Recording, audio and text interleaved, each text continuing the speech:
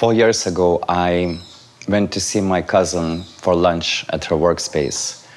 And she works as a social worker in a mental asylum. And she warned me before I turned up not to be afraid, not to be scared, not to be shocked. And once I arrived, I said, "Are you joking? I'm fascinated by this place." So the next day I went to meet the director of the facility.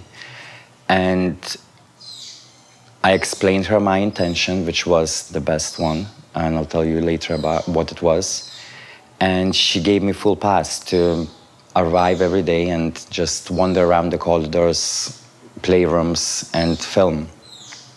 And that was the time that I actually learned the most about perception and what perception is. And that was the time when I stopped using social media and got cut off from my life, from my social life, from my professional life.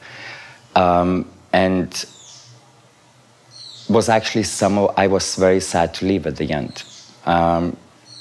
I think for my sanity at the time, it was really ironic that I was spending time with people that are perceived as insane. One afternoon after lunch, we went back to the bedrooms and I sat down with a group of girls and started interviewing them. And I was asking them how old they were, and one of them was 20 and another one was 21. And I said, "Well, so you're just a 1 year difference," and they couldn't understand what I was saying. So I asked them, "What is 21 minus 1? And one of them said 20. And the other one looked at her and said, "No, you're stupid. It's 2. In that moment, I was shocked. They were both right. And I could not say what they were both right, because I could see what both of them see, and their perception was just different. And it's the same way that if, let's say, you were sitting in a cafe and you saw 2 women with a baby walking past, you would think maybe it's the mother with a baby and with her own mother. But maybe it's the nanny and her younger sister. The possibilities are endless. So to be right, you can never be categorical about anything, and we live within 10 different realities, and we have to sometimes stay in a neutral zone and understand that there are 10 different realities, then 10 different things that the 10 different people will be thinking, and there are different perceptions. So I think all of us can relate to that, not just the 2 girls in a mental asylum. And people were asking me after they saw the film, they asked me, "How did you manage to stay in such a horrific environment?" And I must say that I haven't laughed as much as I did there.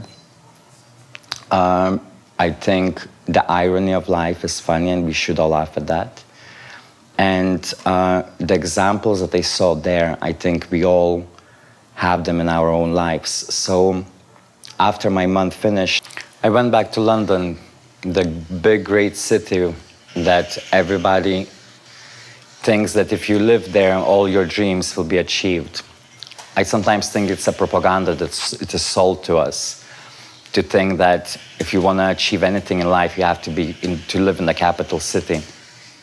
And at the end, all I see every time I dip in and out, I just return and I see my friends being so exhausted and running in a rat race and not even knowing what they're racing for.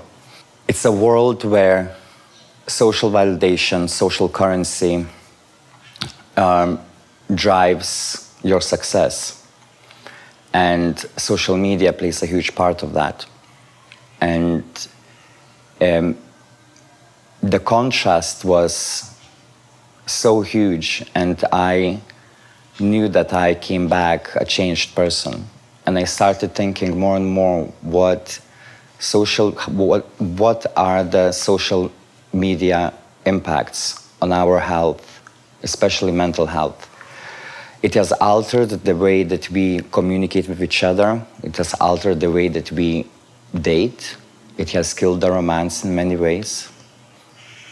I just feel like our brains have been programmed to bend down and scroll the same screen over and over again, waiting for that one hit of dopamine that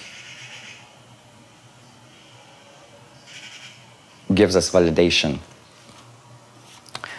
And it's a huge, huge addiction. It's something that we don't think about. When we think of addiction, people usually think about alcohol, smoking, drugs, but we don't realize that we're all addicts.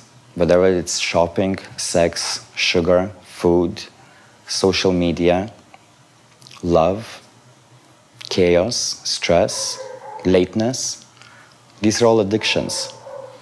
And we give a device to a young child, and I think it was all very fun at the beginning when it all started off, but we know now, and we should be better because it belongs to us, it should belong to us, and I think it's something that should be regulated and people should be educated about. When we didn't know smoking was bad, you would get cigarettes prescribed. Now we know it's bad, so we treat those addictions. Before social media, it was Hollywood movies that were informing our opinions about the society, gender roles, and even racism. If you look at the movies from the 80s, there's so many misogynist, racist jokes that back then they could get away with it. Not today, thank God. And the same future will have to happen in social media. The content that we receive every single day is making us think less, and it's not moving us forward. That's why we also need filmmakers and content creators to be socially conscious and be extremely cautious in what content they're delivering to the public and what impact that content has on our societies is shaping us as a better society. When I made a movie about transgender community in Mexico City, I thought I was going to interview drug addicts and prostitutes. But the people that I met were actually architects, entrepreneurs, models, influencers. They were people that worked during the day and people that were, no matter the odds and the difficulties and challenges they face every single day, they were actually getting out of bed and going for the fight, for their dreams. And I realized that the sensationalist storytelling is not, if I were to go out there and make a film about the prostitutes and drug addicts, I would not be helping their community and I would not be helping the society to see them as people. So I've showed the great example of the difference, and in that moment I realized how documentary is so powerful as a tool to change the world and change our perceptions. Because don't forget that Hollywood has had a long-distance relationship for the longest time with Washington and CIA. And a lot of films go past through there. And now, most of the content and stories and news that we actually see comes through social media, not the TV or the movies. People don't even have enough attention to sit throughout the movie. So the content that you see is also heavily influenced by people that want to control us. COVID has happened and the world has changed forever. It will never be the same. I think we have already enough documentaries about serial killers. I think we already have enough telenovelas. I think we already have enough stupid talk shows that have incredible speakers as their guests, but they rather ask about their dating life, which is non-existent because they're simply too busy, instead of their knowledge. And their knowledge, their intelligence, and their point of view that might be enriching to the public, instead of trying to get some gossip. To be honest, human nature has not changed, because if that was happening today, I'm sure that a lot of people would be curious to see something like that. I think it's completely inevitable that eventually we will have regulations imposed on social media. As I said, it was fun at the beginning, but now we know, and we need to protect our kids. It's an extremely addictive practice, and we're so foolish that, you know, even if you would say parents should start regulating, that's absolutely true, because don't expect that from politicians anytime soon. So it should start within your own household. The problem is that most of the parents are hooked on their phones themselves.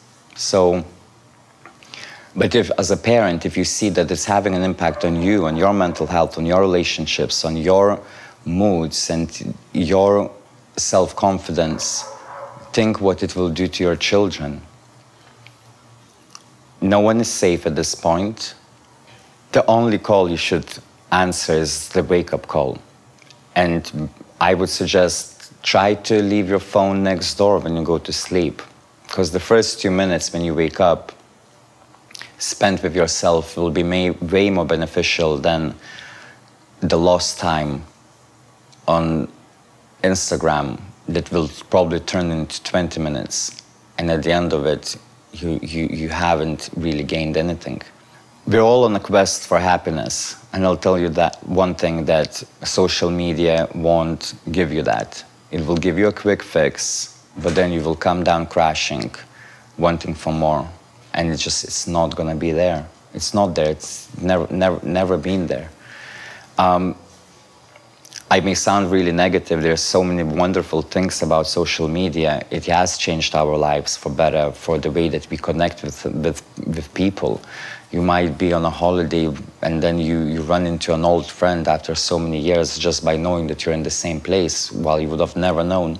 So it has created so many beautiful things in our lives, but anything good too much ends up being bad. And I think at this point, it's became a social norm for people to be constantly on their phones.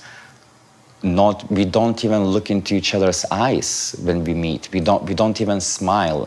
If you ask someone for directions on the street, because the apps sometimes still fail you, it's technology,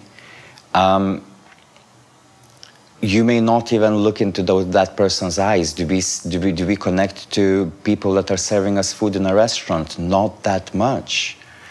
We don't look into each other's eyes anymore. We don't smile at each other anymore. We're just like robots. And social media is completely unnatural to us humans. It's almost like a alien force that is now interacting in the way that we interact with each other. And it's unnatural. I just think it's unnatural to humans, and the way that it's just unnatural to humans. Social media is having a huge impact on our mental health, and mostly a very negative one. So I would please would ask everyone, have a day in a week where you just don't look at it. Don't give yourself the power back into your hands. Try to have a real conversation that is not on WhatsApp. You'll be much happier.